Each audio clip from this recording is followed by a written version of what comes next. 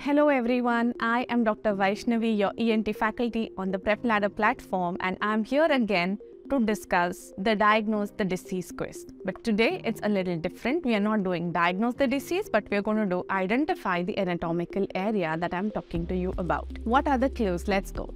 First clue, or clue number 1. This area is related to your posterior wall of the middle ear. Okay, so this area is related to which wall? The posterior wall. Clue number 2.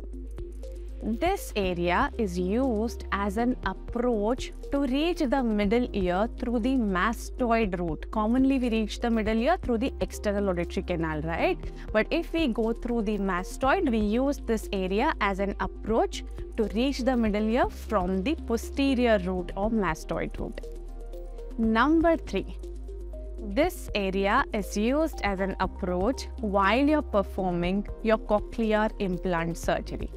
I'm sure most of you have got it by now, but if you haven't, let's go to clue number 4. Clue number 4, the easiest clue. This is a suprapyramidal recess. I'm sure majority have found it now. And the last clue, this recess lies between facial nerve and its branch. So which anatomical area I'm talking to you about?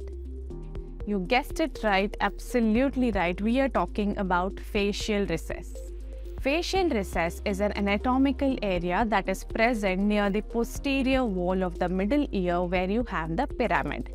So we have a suprapyramidal recess called as the facial recess and infrapyramidal recess called as the sinus tympani. Now, when we use this facial recess as a route to reach the middle ear, we call that procedure as posterior tympanotomy. Because we are reaching the middle ear, that is tympanotomy means opening, from which route? Posterior route. It is bounded by a vertical segment of the facial nerve, chorda tympani nerve and fossa incudis above. And it is commonly used for cochlear implant surgery. So you got so many facts right in this one simple question. Hope you guys enjoyed this. I'll see you again. Until then, bye-bye.